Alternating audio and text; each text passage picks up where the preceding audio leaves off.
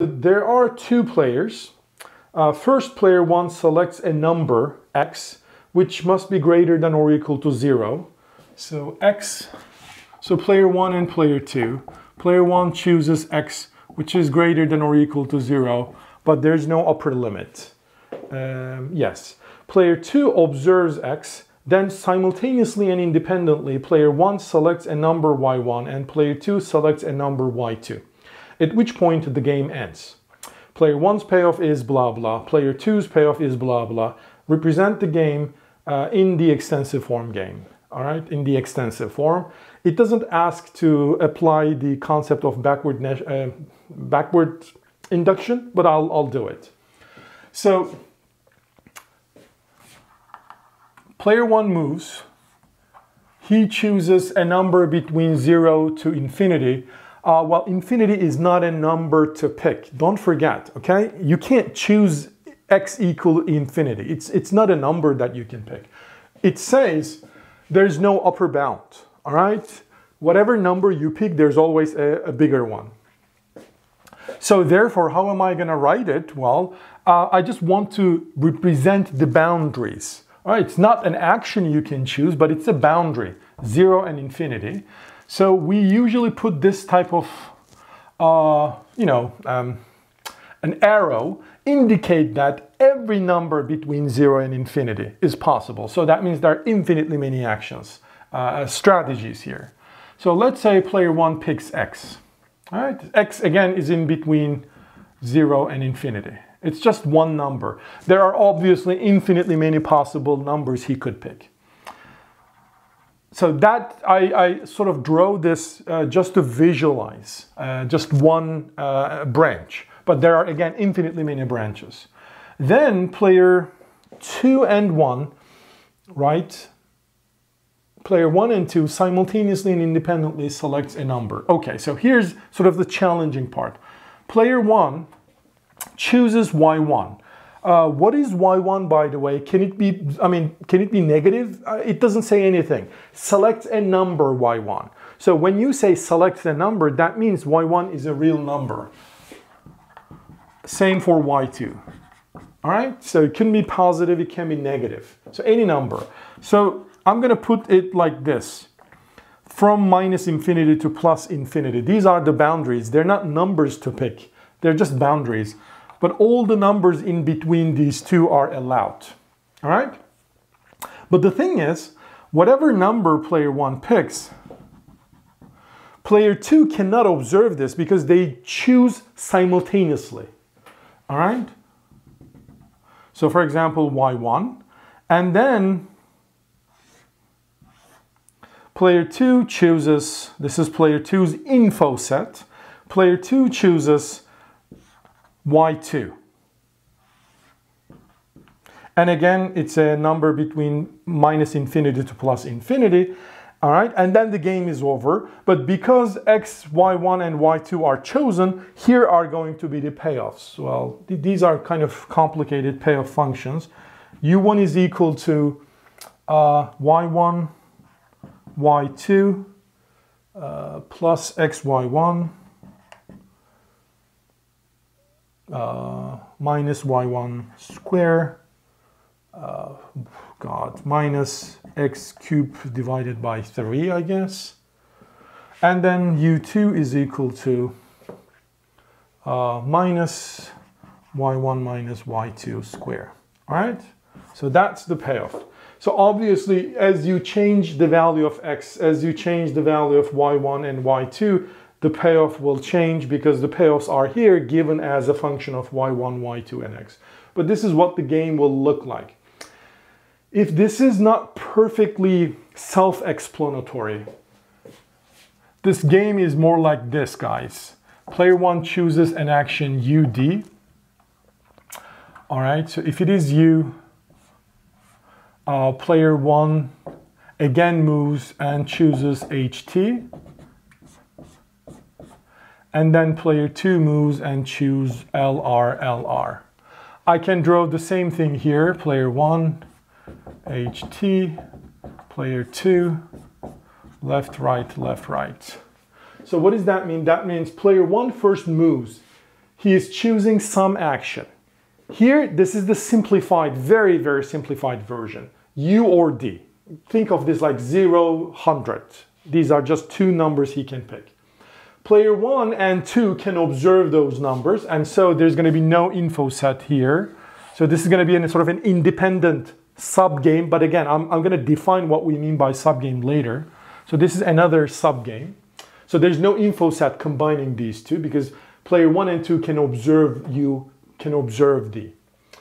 However, after choosing X, this is X region, player 1 is going to choose Y, Y1. Let's suppose there are two possible Ys. And player 2 simultaneously chooses Y2, left or right.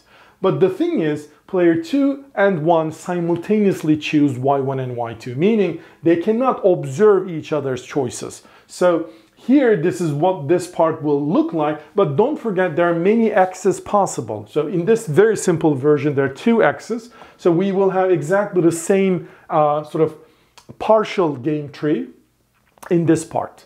So this one is more complicated because there are infinitely many branches actually. I just draw one. Clear? So this is a game with imperfect information,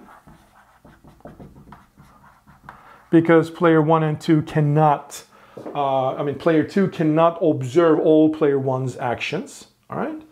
And so that's it. This is how we represent this game tree. The question is, can I solve this game for sub-game perfect Nash equilibrium strategies? Again, the question is not asking this, but I would like to talk about it anyway. So here, yes, we can. We can apply the idea of backward induction. How are we going to do this? Well, here, the important thing is, again, this week we're going to talk more about this. So if it is not perfectly clear now, fine, because next week, and the next week videos hopefully is going to make it clearer. But here, let's look at this final subgame. All right. Remember, there are two stages. Stage 1, player 1 chooses X. Stage 2, player 1 and 2 chooses Y. So what is really the last moving player? Is it player 2 really? No, it's actually this part of the game is the last game. Why is that so? Well, here you can't say player 2's optimal action is left here and player 2's optimal action is right here, for example. Why not? Well, because player 2 cannot distinguish these two decision nodes. Remember, this is why they're in the same info set. So therefore, when you want to solve this part of the game, you have to solve it jointly, as if like this is a sort of one-shot game or a normal form game between player 1 and 2, because they are choosing their actions simultaneously. There's no sequential move there. All right? Or sometimes we represent this game as follows. Player 1 chooses UD, and this is the game they play. Player 1 chooses head, tail, player 2 chooses left, right. So can I represent it this way? Obviously. Both these representations are perfectly sort of legit. Here, I can't really represent it as a matrix game because there are infinitely many actions. All right, that's why I did not draw this as a matrix, sort of partially matrix, partially game tree. All right, so we can represent either way. So probably this is sort of more self-explanatory. It's like why I have to solve this part as a whole. So I need to find the Nash equilibrium here, and then I have to find the Nash equilibrium here, and then I have to see what player 1 is going to choose, U or D. So that means if I come to my more general game, I have to solve this part. Meaning, what is the Nash equilibrium Y1 and Y2? Given X, obviously. And then, after finding this, what's going to be the optimal X? Okay? So, I know I'm going to steal some time from my office hours, so I hope your classmates are going to forgive me for this, but let me finish this. It's going to take probably at most 7 to 10 minutes. So here's how we find the optimal strategies for y1 and y2. Well, remember u1, I shouldn't erase it.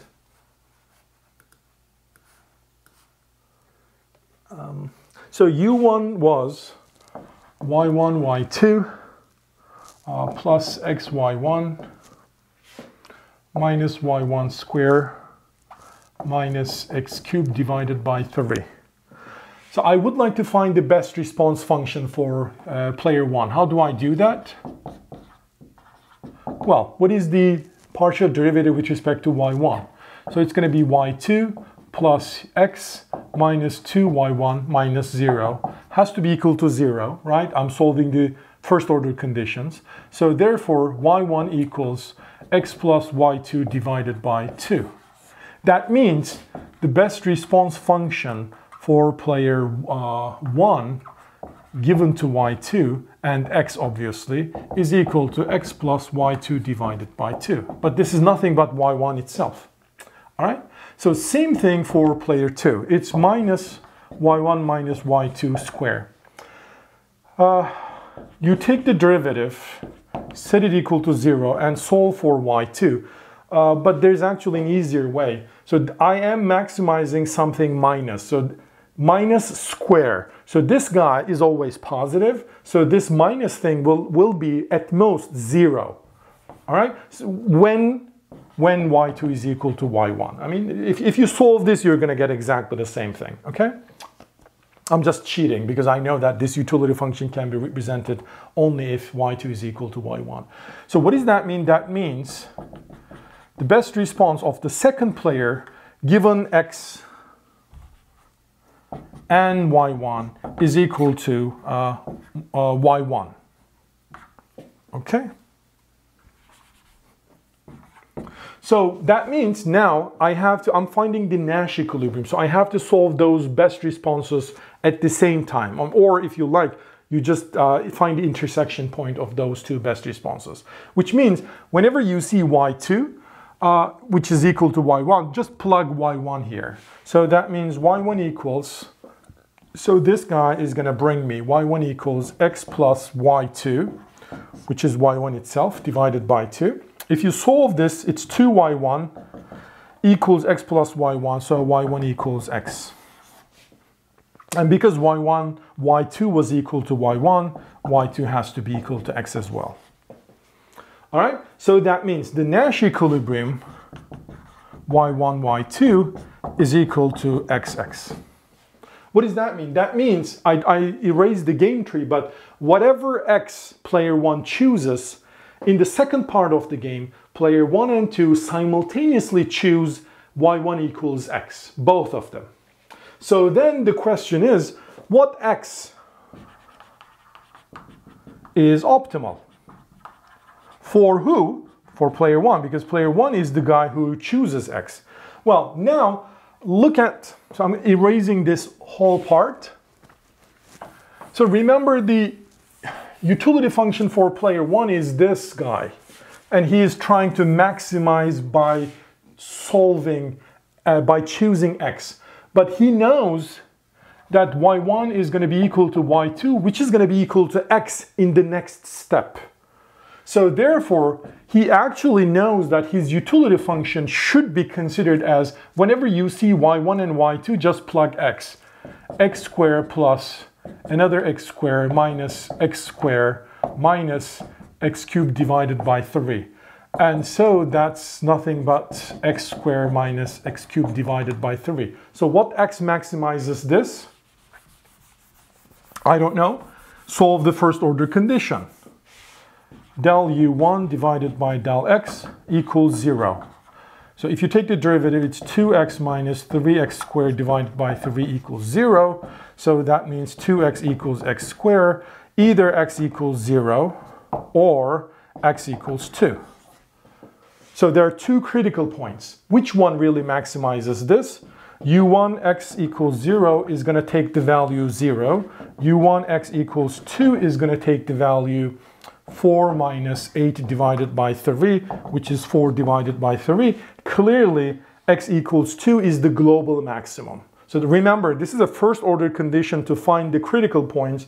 That one, you don't really have to look at the second order conditions. Just calculate the function's value when x is 0 and x is 2. So you see that x equals 2 is going to deliver a higher value. So therefore, x equals 2 is going to be the optimal.